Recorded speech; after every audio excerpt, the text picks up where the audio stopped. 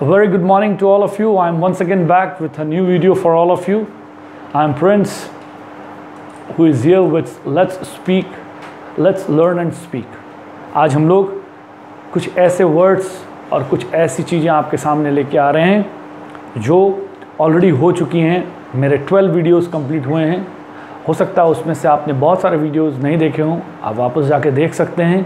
लेकिन उन सब को ना देखने के बाद भी मैं जो आज आपके सामने लेके आया हूँ, इस वीडियो को, आज के वीडियो को अगर देखते हैं आप, तो आपके दिमाग में बहुत सारे वर्ड्स एक ही बार में आ जाएंगे। सो आइए, let's have a look and try to pick up what we have done from a long span from the first video till now. And if you think you can pick up words by the class which I am going to give you today, then let's see how much I can teach you. आज मैं आपको जो बताने जा रहा हूँ वो आपकी डेली लाइफ में आपको बहुत हेल्प करने वाला है, और मैं आपको कुछ ट्रिक्स भी बताऊँगा जिससे आपको ये लगेगा कि वर्ड्स जो हैं बहुत ही ईजी हैं और वर्ड्स को ईज़िली पढ़ा जा सकता है। ठीक है, और साथ साथ उसको पढ़कर आप खुद ब खुद ये सोच सकते हैं कि वर्ड्स हार्ड हमारे लिए नहीं हैं। हम सब ये जानते हैं कि हमारी इंग्लिश हमारे लिए टफ़ नहीं है, लेकिन इंग्लिश वर्ड्स की कमी के कारण हार्ड होती जा रही है।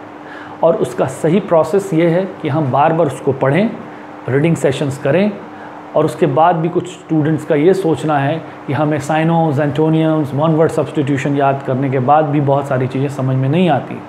तो हम लोग आज उस तर्क को, उस लॉजिक को क्लियर करेंगे, और उस लॉजिक को क्लियर करने के बाद हम ये देखेंगे कि हम कितने वर्ड्स को समझ पा रहे हैं। देखिए, सेंटेंस बनाना ये आपकी रेगुलर प्रैक्टिस होनी चाहिए। मैंने इससे पहले भी वीडियो में बताया था कि टाइम टू टाइम आप यूज़ कीजिए, अपने सर्कल में यूज़ कीजिए, बात कीजिए, हिंदी बोलते हुए इंग्लिश शब्दों को लाइए, जिसको मैंने इम्प्लीमेंटेशन का नाम दिया था, जिससे आप इंग्लिश के साथ आपकी हिंदी में इंग्लिश का जो आना होगा वो अपने आप एक नई लैंग्वेज को जन्म देगा और आपके अंदर एक कॉन्फिडेंस लाएगा। सो हम लोग बहुत सारे वर्ड्स कर चुके हैं, बहुत छोटे छोटे रूट्स, प्रेफिक्स और सफिक्स के साथ हम लोग बहुत सारे वर्ड्स लेके आए हैं। मैंने सेंटेंस के हिसाब से आपको क्लासेस करवाई हैं। आगे कुछ वीडियोस आप देखिए, और अगर आप उसको लेके चलते हैं तो आपके पास काफ़ी कुछ वर्ड्स कुछ ही झटकों में, कुछ ही दिनों में आ सकते हैं। आज मैं जो आपको दिखाने जा रहा हूँ इस वीडियो से भी आप बहुत कम समय में बहुत सारे वर्ड्स आपके माइंड में आ सकते हैं। लेकिन एक ही लॉजिक है कि वो उसको आप यूज़ करें, बार बार लिखने में, बोलने में, प्रैक्टिस करने में। मैं इंग्लिश बोलने की बात नहीं कर रहा हूँ, आप हिंदी बोलते हुए भी इन शब्दों का यूज़ करते हैं तो आपके लिए बहुत लाभदायक होगा। आइए, we begin with the first class. हम लोगों ने फर्स्ट क्लास की थी। आइए, यहाँ पर है हमारे पास first word, press it with you, और press it with you with your फूट। यहाँ देखिए, यहाँ ध्यान दीजिए, प्रेस इट विथ योर फूट। तो मैंने आपको क्या सिखाया था? फूट कहाँ से आया है? पैड से आया है, और पैड से हम लोग क्या मिला? पैडल मिला। सो हम प्रेस करते हैं किससे? जब भी हम कोई बाइक या कार या साइकिल चलाते हैं तो उसका ब्रेक पैर हमारा कहाँ रहता है? पैर के पास रहता है। सो press it with your foot, pedal. सो उसको हम लोग क्या बोलते हैं? पैडल बोलते हैं। उसी तरह से जो पैदल चलते हैं उनको क्या बोलते हैं? पेडेस्ट्रियन बोलते हैं ना। फिर हमारे पास एक फ़ैन होता है, जो स्टैंड फ़ैन जिसको हम लोग कहते हैं, या फिर स्टैचू देखा होगा आपने, बुत देखा होगा, तो वो कहाँ रहता है? हमेशा वो हम लोग के, अगर किसी को भी हम फ़ैन या स्टैचू को खड़ा देखते हैं तो किस पर खड़ा रहता है? पेडेस्टल पर खड़ा रहता है। ठीक है, तो ये पेडेस्टल है। तो ये सारे वर्ड कहाँ से आ रहे हैं? पेड, फूट से आ रहा है, पेडेस्ट्रियन भी फूट से आ रहा है, पेडेस्टल भी फूट है। इसका मतलब हम उस चीज़ को निम्न, मतलब उसके नीचे के स्तर से बात कर रहे हैं। नेक्स्ट आते हैं हम लोग 2 फीट। 2 फीट, अब हम लोग 2 फीट पर आ रहे हैं, तो फूट हो गया, पेड। अब हम लोग आ रहे हैं पेड का बेस वर्ड। यहाँ पर ध्यान दे सकते हैं आप, यहाँ पर आपका ये रूट है, यहाँ पर ये एक रूट है जो प्री या प्रेफिक्स की तरह काम कर रहा है, यहाँ प्रेफिक्स की तरह काम कर रहा है। यहाँ पर हम लोग इसको as a base word use करेंगे, और उसके सामने में एक नया प्रेफिक्स लाएंगे जिसको हम लोग बोलते हैं बाय। बाय मीन्स क्या होता है? 2 होता है, इसलिए मैंने क्या बोला? 2 फीट। तो हम लोग 2 फीट, तो 2 फीट कौन हो सकता है? हम लोग हो सकते हैं। बाइपेड, हम लोग दो पैरों में खड़े रहते हैं, तो human beings can be called as बाइपेड।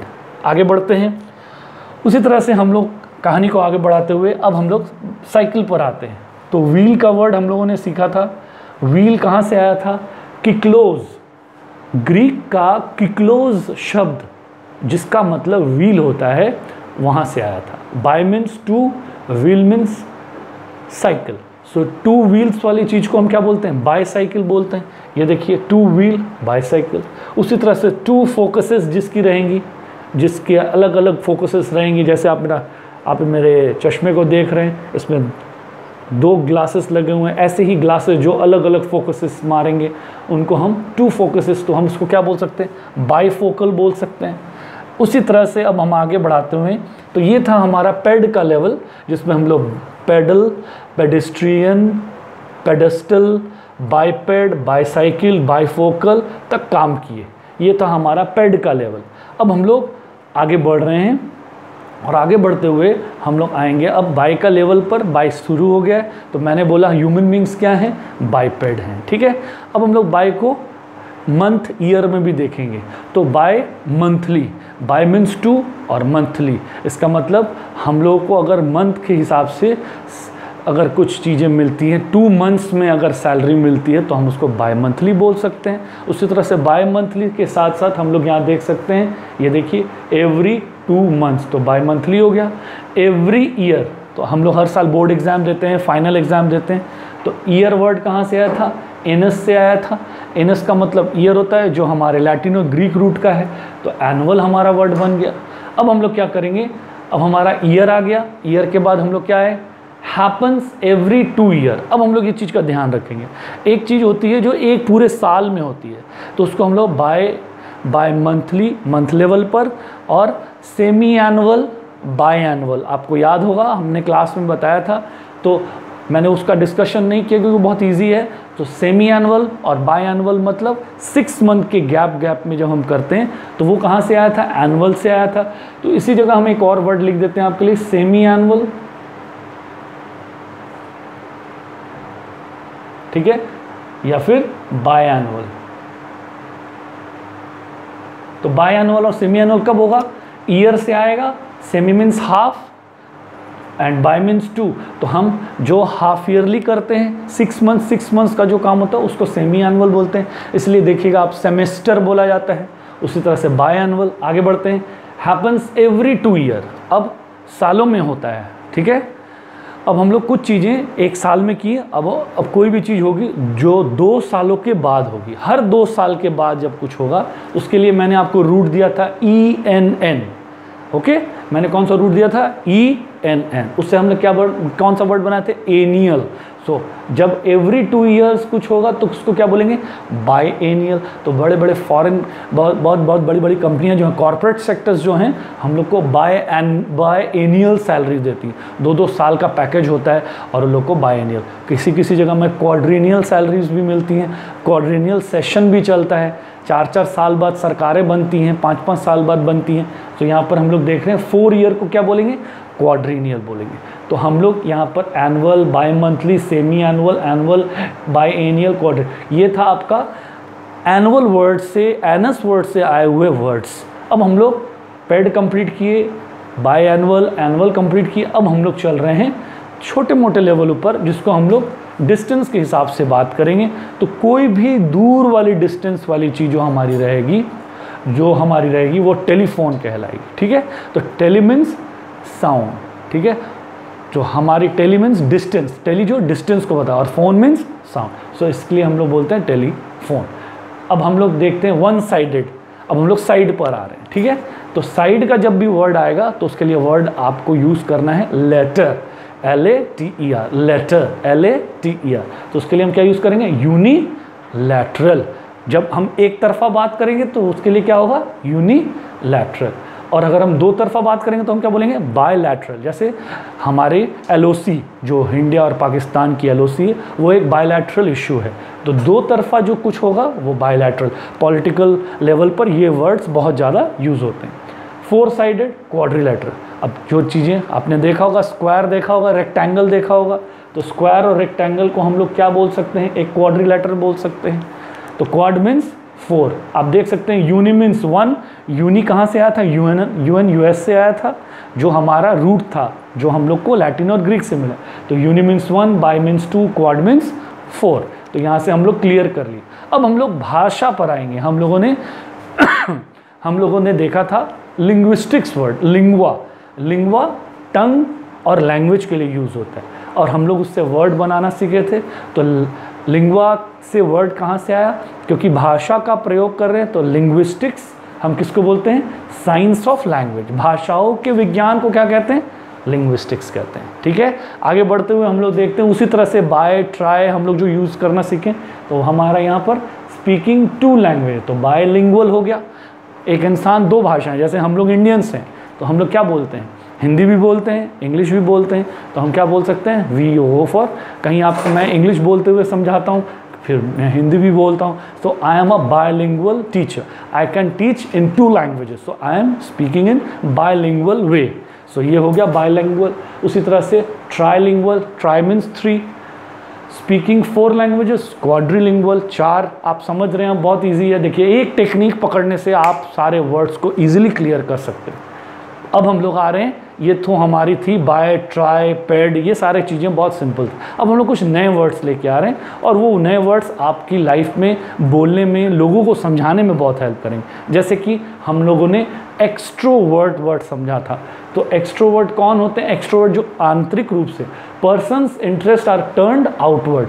जो एक्सट्रो मीन्स आउट, मैंने आपको समझाया था, एंड हमारे सामने वर्ड आ गया persons interest are turned outward. जिनका बाहर मुखी रूप होगा वो क्या कहलाएंगे? एक्सट्रोवर्ट। उसी तरह से persons interest are turn inward, उनका क्या कहलाएगा? इंट्रोवर्ट कहलाएंगे। मतलब वो जो अकेले रहते हैं, गुमसुम रहते हैं, उनको हम इंट्रोवर्ट कहें। Next, to move something along efficiently without delay. अब हम लोग एक्स्ट्रो पढ़ लिए। अब उसमें से एक वर्ड आया हमारे पास एक्स मीन्स क्या होता है? आउट। आपको मैंने इससे पहले वाली वीडियोज़ में बताया, एक्स का यूज़ हम लोग एक्सहेल, एग्जिट, एक्सक्लूड ऐसे वर्ड में करते हैं। तो हम लोग यहाँ पर लेके आ रहे हैं आपके सामने, to move something along efficiently without delay. कोई भी चीज़ को हम तेज गति में करते हैं तो हम क्या करते हैं? एक्सपेडाइट करते हैं, स्पीडली करते हैं। तो हम क्या यूज़ करेंगे? एक्सपेडाइट। उसी तरह से एक्सपेडाइट के बाद हमारे पास आती है कोई जर्नी, जो एक मुद्दे, एक मोटो को लेके की जाती है, जहाँ पर हम लोग किसी दृष्टिकोण को लेके जाते हैं और उसको कंप्लीट करें। मैंने आपको एग्जाम्पल दिया था कि लोग साइकिल से पूरे इंडिया में या फिर वर्ल्ड में भ्रमण कर रहे हैं, वो कोई स्टडी कर रहे हैं और उसके बाद फिर वापस आके हमें अपना एक्सपीरियंस देते हैं। तो वो किस में गए? Journey with a definite purpose. तो क्या होगा? एक्सपीडिशन होगा। Next, one whose function is to speed up things. अब ऐसे लोग भी हैं जो बहुत तेज गति में काम करते हैं, तो उसको हम क्या बोलेंगे? एक्सपीडिटर बोलेंगे। तो एक्स से हम लोग को बहुत सारे वर्ड मिल रहे हैं। अब हम लोग आते हैं प्रॉम्प्ट, रैपिड, विदाउट डिले। कोई ऐसा भी होगा जो बहुत ही तेज गति में काम करता, तो उसको हम क्या बोलेंगे? एक्सपीडिटियस बोलेंगे।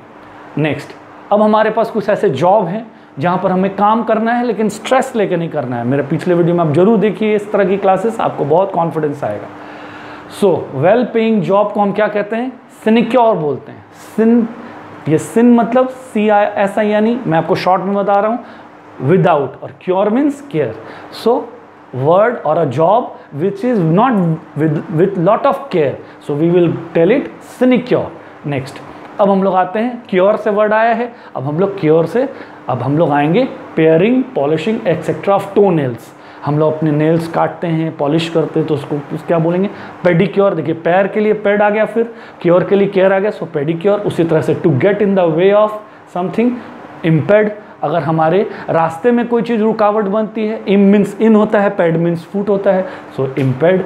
उसी तरह से ऑब्स्टिकल्स और ऑब्स्ट्रक्शन को हम इम्पेडिमेंट बोल देते हैं। लास्ट वर्ड मैंने छोड़ा है आपके लिए, ये देखिए, हम लोग ये भी बोल सकते हैं, केयर ऑफ हैंड्स को क्या बोलेंगे? मैनिक्योर बोलेंगे।